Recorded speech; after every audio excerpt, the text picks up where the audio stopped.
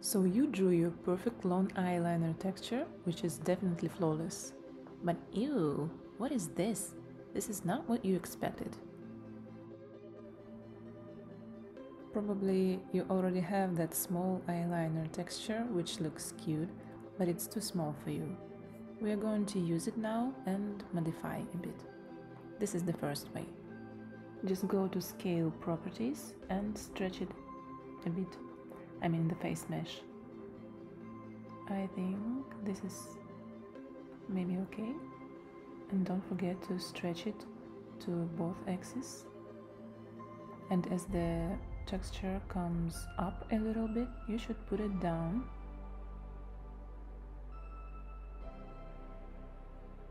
That looks too much. Well, this is fine now, but if it is still not extreme enough for you, we go to Sculpt GL.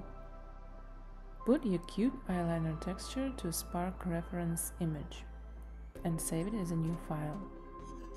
Go to Sculpt GL, by the way, always erase the sphere.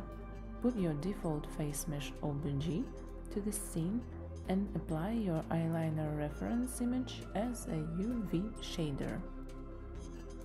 Now just deform the eyeliner as you desire. Don't pay attention to brows or any other parts. We are going to apply the deformation only to eyeliner face mesh. But be careful anyway. Okay, saving the file and going back to Spark. Now we're just applying our new face mesh deformation to the eyeliner only. Look at this!